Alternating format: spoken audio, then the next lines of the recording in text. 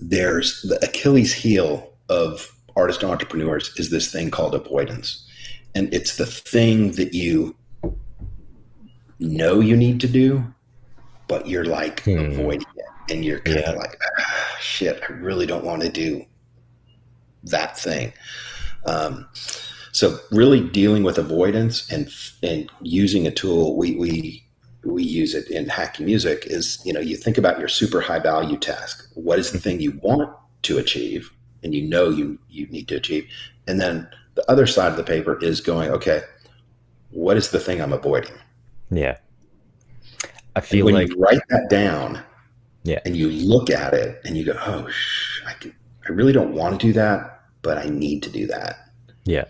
When you do that each day, here's the super high value task that changes everything that I can complete today. Then on the back is the avoidance. What is the thing I'm avoiding?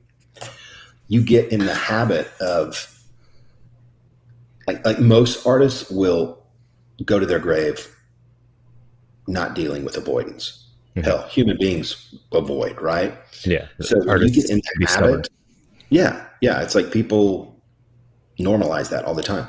So when you get in the habit of dealing with the thing you're avoiding, it really starts to build muscle around what you're doing as an artist. And you're the thing that the albatross on your neck goes away.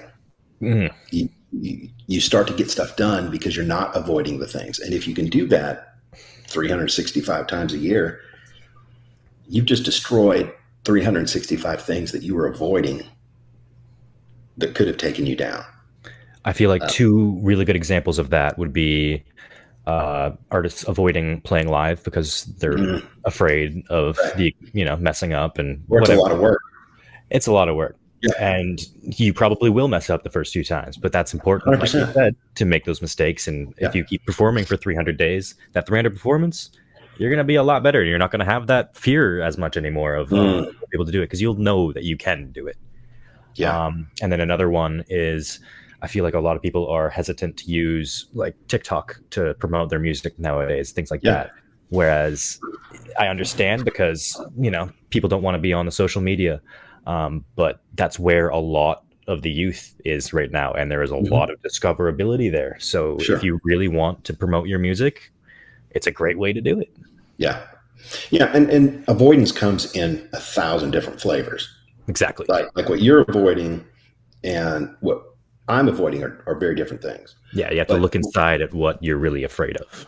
Yeah. But what it does is it starts, you get in the pattern of knocking stuff out, of not getting sidelined, of not going sideways on projects. You're doing, like, there's the stuff you want to do and you can do, and there's the stuff that you're not great at, but you have to do it because it's, part of your business. Yeah. When you can be knocking this shit out, the avoidance stuff, then all of a sudden this stuff gets exponential, right? It really starts to build momentum. The optics of it look like you're moving mountains, externally. People see you doing stuff that's like, holy crap, he's not slowing down, So that's a tool we use to really unplug the chasing kites myth that really, debilitates artists into just watching other people do cool stuff. It moves you into that league of like, oh, I'm doing cool stuff. I'm doing the super high value tasks, and then I'm also doing the dealing with avoidance. Yeah, I feel like that's a huge part of artists that I'm hesitant to support.